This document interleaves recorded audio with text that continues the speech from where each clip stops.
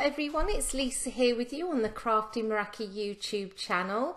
Today I thought I would move away from Christmas cards and I'm going to create a card using those two super sweet cats from Paws-itively Yours and also the Craft Around A2 background die, and I'm going to make an acetate card and I'm going to show you a way to add some texture really easily to those animals.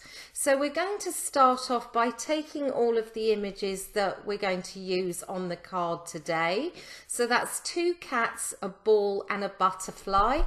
And I've just popped them into the MISTI and I'm going to stamp them with Memento Tuxedo black ink twice to make sure that I get good coverage. And I'm using Nina Solar White 80-pound cardstock. So we're going to start off with the colouring, and I'm going to put the numbers of the markers up there on screen for you, but this is my darkest W7 and I'm just going to put that down. I'm mapping out the areas where I think my darkest colour is going to be, just focusing on the body at the moment. And then I'm going in with W5, going completely over the W7 and blending that out. So what I wanted to try and show you here is that you don't have to have every single marker. I'm now going in with W3, so I've missed out 4 and I've missed out 6. It really doesn't matter, you can get away without having all the markers, particularly if you're on a tight budget. They still blend really well. You just have to make sure that you overlap the previous colour, and it might take a little bit more blending just to make sure that you get that smooth transition. Well, I finished off with W1 there, and I'm now going to go ahead and do the same 4 markers on the cat's face. So going in with W7 again first to map out the darkest area, and then I will follow up with W5, W3 and W1. Now I should say here that if you want to skip markers, that works out really well when you're using the C colours, the W, the N's and the T's. When you go into the different colour families, you may find that that doesn't actually work as well.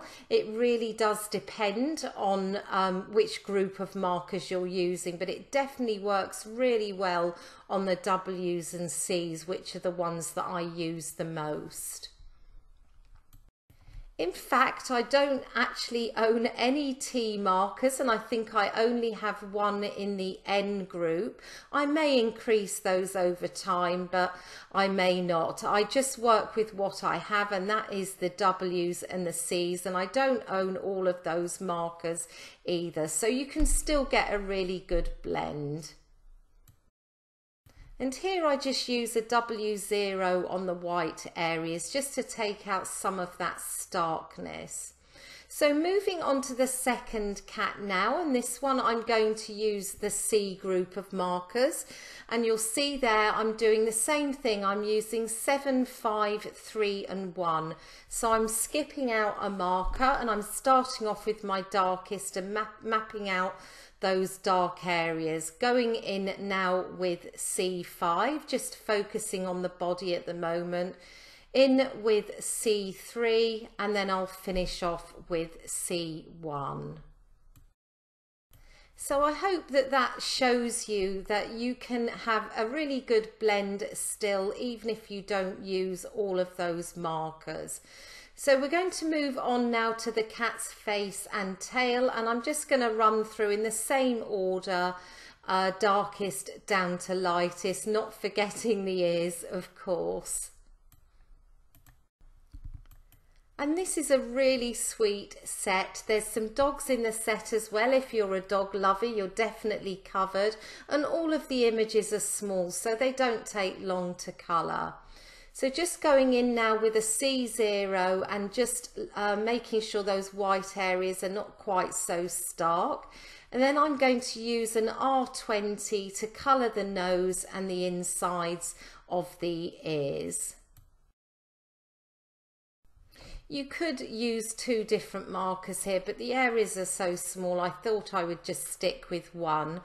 So for the collar and bow, I'm using those 3 markers up there on the top right. Again, this is a tiny part of the image. You could get away with 2 markers here if you didn't have 3 that worked well together. So I've gone with a kind of aqua teal colour on there, and we're going to finish with some purples on the butterfly and also the ball. So I'm going through my usual process of dark to light and just blending that out each time. And with the purples, once I've finished with my lightest colour, I do go back in with the darkest once again, and I re-add it in those areas where I first had it, just to give them a little bit more definition. And then I finish the colouring off by using a W0 on the white stripe of the ball. Now here's where we're going to add our texture to the animals, and I've got a colourless blender refill here. So this is a Copic refill and a piece of white towel. So I'm just going to find a little area on that towel that doesn't have any ink on it and just put some of that colourless blender on it. And I'm just going to dab it a couple of times on each of the cats. You don't want to overdo it, or you might cause your colouring to run a bit. But if you just dab it a couple of times, that colourless blender will lift some of the ink. And you can see here in the close-up that you get a really, really nice effect, slightly mottled. And it's a great way of adding more interest to any animals that you colour. And now that I've finished the colouring, I'm just going to take the coordinating dies and cut out all 4 of those images and set them to one side. I'm using one of the sentiments from the Paws-itively Yours set, and I've got a panel of white cardstock in the MISTI. This is 3.5 inches by 2.25, and I'm just going to stamp the sentiment down towards the bottom. So just placing my animals onto the panel there so I can see where I want that sentiment to go, and I'm going to stamp it using VersaFine Clair Nocturne, which is a really crisp black ink. So just picking that up with the door of my MISTI, inking it up and then stamping that down. And I'm now going to go ahead and start adhering those images. So I'm going to use glue for all of them, no foam tape at this stage. So just popping some Nuvo Deluxe adhesive onto the back of the first cat, and I'm just going to position him down slightly off center. And the other little cat I shall just position down to the right of him, but I'm going to have them overlapping a little bit. I just love the expression on that little cat's face, isn't it just so sweet? So just going to add in the butterfly now, sort of top left of the panel, and then I finish off with the ball on the bottom right.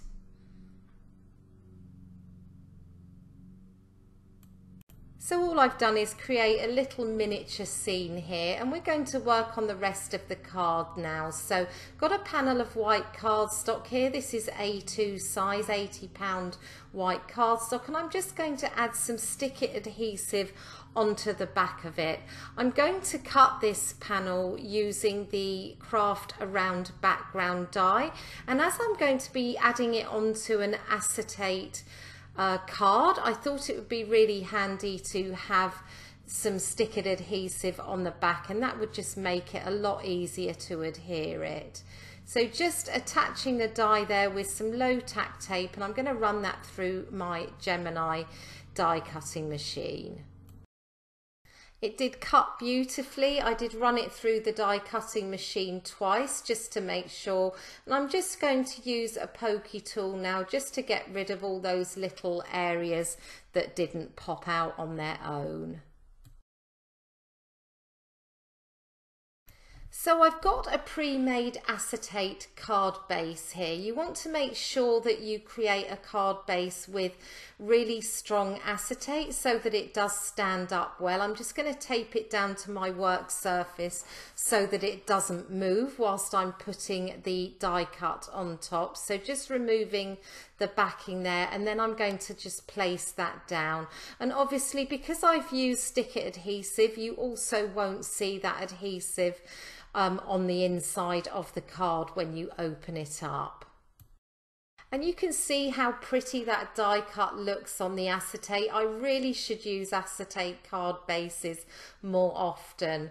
So I have matted up my little image panel onto some aqua cardstock. I've put some foam tape on the back, and I'm also now just going to add some adhesive, and I'm going to press that down over my card base. So sorry I've gone slightly off camera here. I just wanted to make sure that I did get it lined up properly, and then I'm just pressing that down. That pretty much brings us to the end of the card. Just one final step. I did adhere another white panel onto the inside of the card. This is going to give me a place to write my message to the recipient, and it's also going to cover up the foam tape that I used when I added the panel onto the card base. So I hope that you've enjoyed watching today's card. I hope it gave you a little bit of a break from Christmas cards. I will be back, of course, with another card for you soon. But in the meantime, I hope that you have a wonderful day. Bye for now.